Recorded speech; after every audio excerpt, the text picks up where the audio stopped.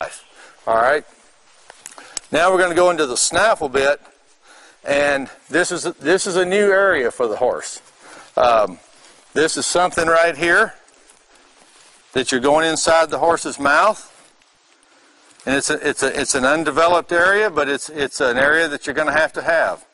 Sooner or later, every horse has got to go into the bridle. You can use the side pulls, you can use the hackamores, you can stay around there all you want. But our associations, if they're a show horse, I think, to the best of my knowledge, every association by the time that horse is 6 years old must be in a bit of some type. Actually, at a 6-year-old, they've got to be in a shank bridle. I don't think you can't do any snaffle bit at all. So you certainly wouldn't want to go to from a hackamore and all that to a shank bridle. So you've got to go through the snaffle here at some point in time.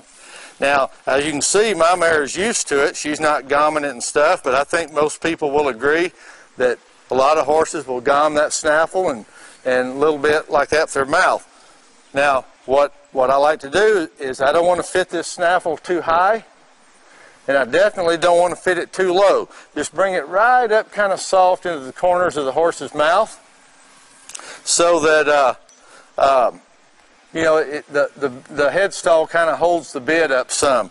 Now, if you set it too high, it makes the snaffle a little bit quicker. And right now, they need time to adjust to the pressure. So we're going to leave it hanging down on the side just a little bit.